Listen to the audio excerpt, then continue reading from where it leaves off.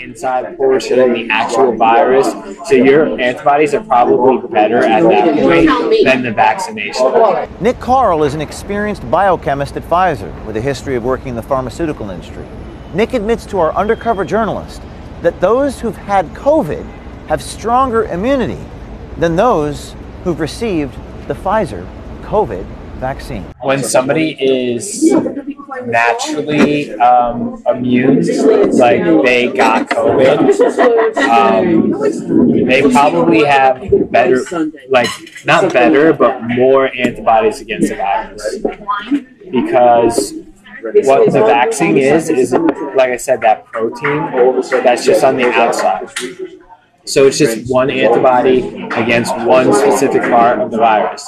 When you actually get the virus, you're going to start producing antibodies against like multiple pieces of the virus. And not only just like that outside portion, like the inside portion, the actual virus. So your antibodies are probably better at that point than the vaccination.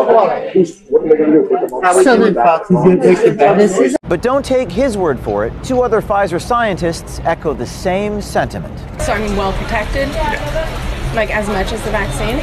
Probably more. How so? Like how much more? You're protected most likely for longer, since it was a natural response. We're like bred and taught to be like vaccine is safer than actually getting COVID. You cannot like talk about this like in public.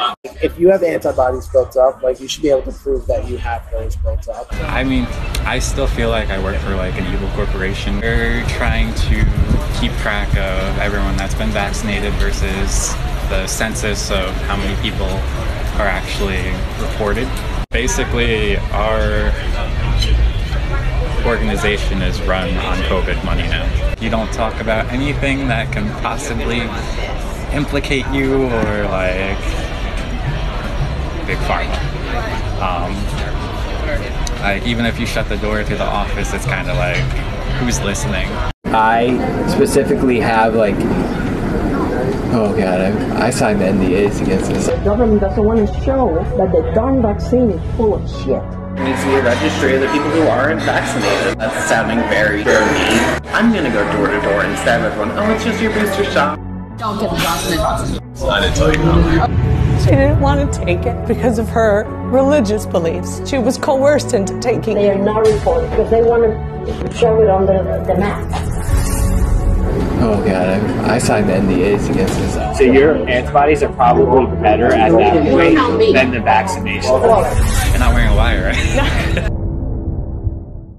Our next installment in the series exposing Big Pharma will feature multiple releases inside one of the nation's largest COVID vaccine manufacturers, Pfizer. The series features not one, not two, but three scientists within Pfizer talking to one of our undercover journalists, making stunning admissions about the COVID vaccine and the culture inside of Pfizer. Like we're like bred and taught to be like vaccine is safer than actually getting COVID. And that's like honestly, we have to do so many seminars on this. Like you have no idea. Like we have to like sit there for hours and hours and listen to like be like you cannot like talk about this like in public. No, logically though, like if you have antibodies built up, like you should be able to prove that you have those built up. Like and just be like, I don't know, maybe potentially that doesn't seem that crazy. I had COVID and I have monster immunity after 8 months, so I just got checked last month for antibodies. I mean, that's no worries. Same thing with my brother. So should I get the vaccine? Wait. Till when? If your immunity starts to wane, then get vaccinated. So I'm well protected? Yeah. Like as much as the vaccine? Probably more. How so? Like how much more? I mean, so when we came out with, let's see,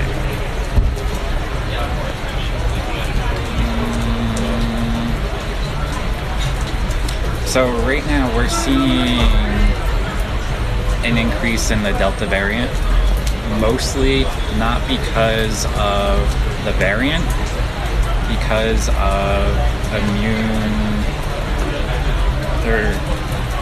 basically their antibodies are waning.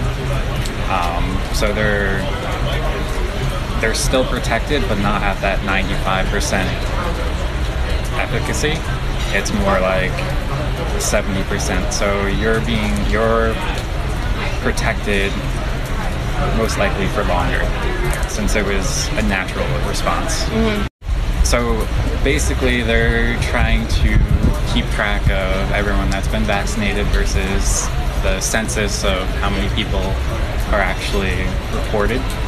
So I mean, they're trying to get their numbers, but still you shouldn't have to show anything, which is basically, in my opinion, a violation of HIPAA. No one has the right to ask you if you've been vaccinated, so it's an invasion of privacy. I don't agree with it. So. Nick's take on these social mandates would seem to run contrary to his sentiment on antibody immunity. This isn't the first time we've heard this sentiment from a scientist with one of these companies. How do we get the unvaccinated vaccinated? I feel like what they're doing, like, for instance, like the city needs like vax cards and everything.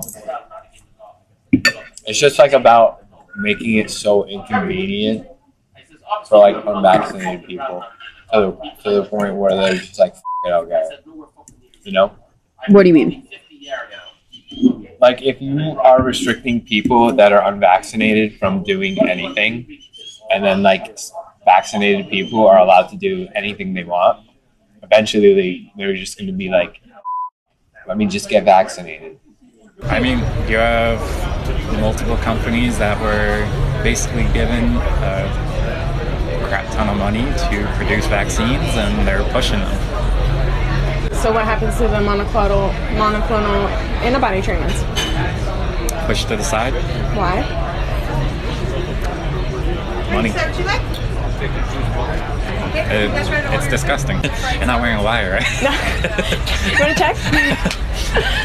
I mean, I still feel like I work for like an evil corporation because it comes down to profits in the end, and I mean, I'm there to help people, not to make millions and millions of dollars.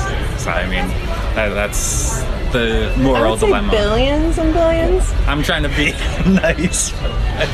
No, Yes, I hear you. I do. I mean, I'll still give you a hard time about it. Basically, our organization is run on COVID money now. How so? Like, it netted like over 15 billion last year. Chris Croce is a senior associate scientist with Pfizer. He goes on to explain a test that is currently taking place at Pfizer, not to determine the effectiveness, but to see if it is leading to heart attacks. I'm glad you didn't get any myocarditis. Yeah. Because that's a concern, right? Yeah. More so for younger people. Why? That's what we're looking into right now. Oh, cool. Yeah, so,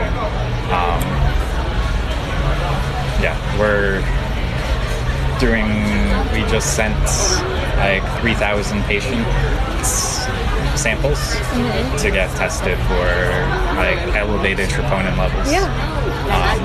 To see if it's vaccine based or so. What's it look like? I don't know. We just sent that over this past week, and the last batch will be sent over next week. All external testing. We'll see. Hopefully it's good. Because I mean, if not, then my opinion, that might pull something from the market. If the scientists believe that the antibody works more effectively than the vaccines, it begs the question, what's with all the federal mandates, regardless of what the data says? There's ears and eyes everywhere. What do you mean? At Pfizer, like in the building. So it's kind of just like, you don't talk about anything that can possibly implicate you or like big pharma. Like, even if you shut the door to the office, it's kind of like, who's listening? These expressed views run contrary to the current public policy affecting millions of people. If you're on the inside of a pharmaceutical company, contact us at veritastips@protonmail.com and stay tuned. We have a hidden camera footage of executives at Pfizer. It's on code yellow. Code yellow, I don't know what that means. Code yellow.